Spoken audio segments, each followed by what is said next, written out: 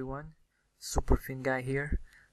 This is my response to Dr. Jason J. Campbell Inspiring Philosophy Challenge called Free iPad 2 from Best Buy Giveaway, Long Live Philosophy, and a tribute to Christian Huygens, a scientist from the 17th century whose philosophy and work have helped me in my understanding of physics and how to approach the phenomena of our known universe.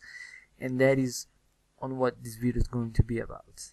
Just in case you're wondering who Huygens was, well, he was the first person that showed and explained that light is a wave phenomenon. The person that came with the science we know today as optics, that light is a transverse wave, or operationally an oscillation and energy that is passed on successively along straight paths.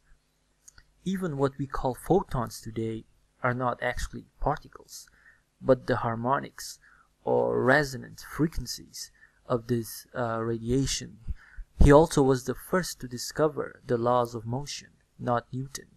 And better than describing gravity, he also operationally explained it. He actually taught that Newton's theory was unacceptable in science since it didn't offer an explanation. Not to mention that he was the inventor of the pendulum, among other things like the internal combustion engine. Huygens is not a household name because his philosophy was based on reason and observation, on cognition. In contrast with the one that most scientists have today, that is merely based on perception, empiricism, and largely anti-conceptual. What Huygens called the true philosophy helped me a lot to actually understand physics. Yes, reminded me it is about physical phenomena. Oddly enough, today most so-called physicists think, for example, that the electromagnetic radiation, light, is not a physical wave. I'm going to present to you a glimpse of his natural philosophy in his own words. First, here is an introductory excerpt from his paper, An Essay on the Cause of Gravity. Essay on the Cause of Gravity. Preface. Nature acts in ways so secret and so imperceptible, bringing to earth bodies that are said to be heavy, that any attention or industry that the senses may employ, there is nothing to be discovered.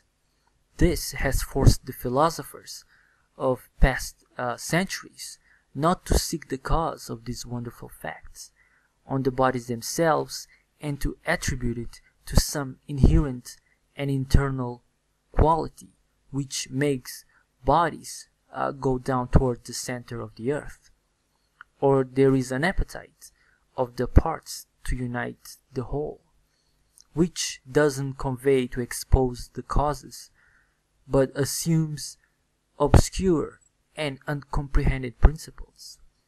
One can forgive those who are content with such solutions in many occasions, but not so much for Democritus and those of his sect, whom had undertaken the pursuit to give reason to all about the atoms, except for the gravity which they have attached to earthly bodies, and to the atoms themselves, without inquiring where it could come from.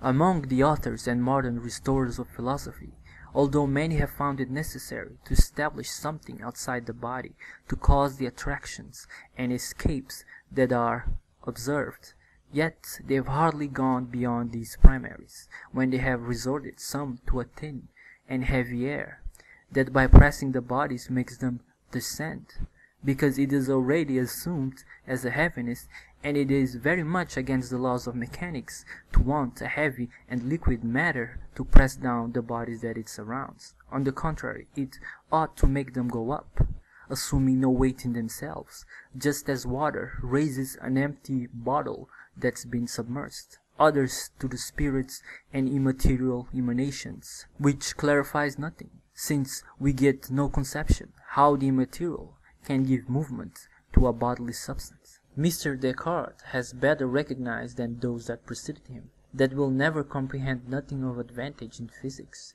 that we can tell of the principles that do not exceed the scope of our mind, such as those that depend on bodies, considered without qualities, and their movements. But as the biggest challenge consists in the realization of how so many different things are done only by these principles. That is why he is not very successful in several specific issues that he has proposed to examine, which, among other things, in my opinion, this one of gravity. It may be judged from the remarks that I made in a few places on what he has written, in which I should have been able to reach others. And yet I confess that his essays and his views, though false, served to open up the path that I have found in this very topic. I do not give it as being exempt from any doubt, nor to what one cannot make objections. It is rather difficult to go that far in research of this nature. Yet I believe that if the main hypothesis in which I rely on is not true, there is little hope that we can meet it by remaining within the limits of the true and sane philosophy. Besides, what I bring here, being that it concerns to the cause of gravity, does not appear new to those who have read Mr. Rouault's Treatise of Physics, since my theory is reported there almost entirely. For this philosopher saw my experiment of the rotating water, and having understood the application that I was doing, as he ingeniously acknowledges, found sufficient probability in my opinion to want to follow it. But because in my thoughts he in no way mixes those of Mr. Descartes and his own, and that he omits many things that concern this matter, of which he couldn't know of, I'm well satisfied we saw it as I have treated myself.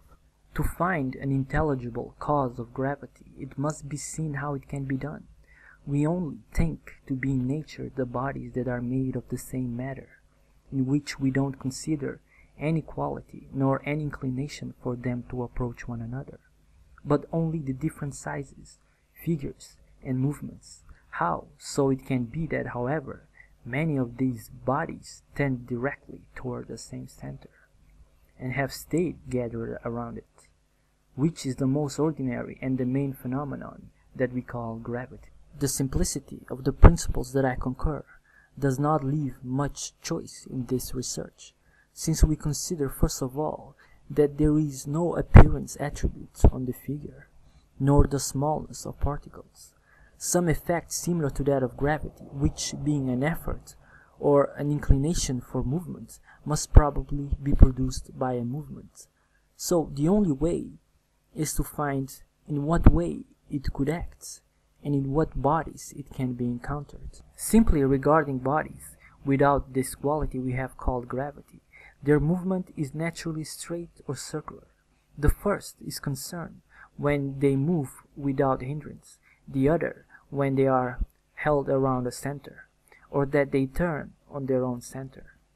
We know in no way the nature of straight movements, and the laws that bodies hold in the communication of their movements when they meet each other, as much as we consider just this sort of movements, and the reflections that occur among parts of matter. We don't find anything that determines them to go toward the center.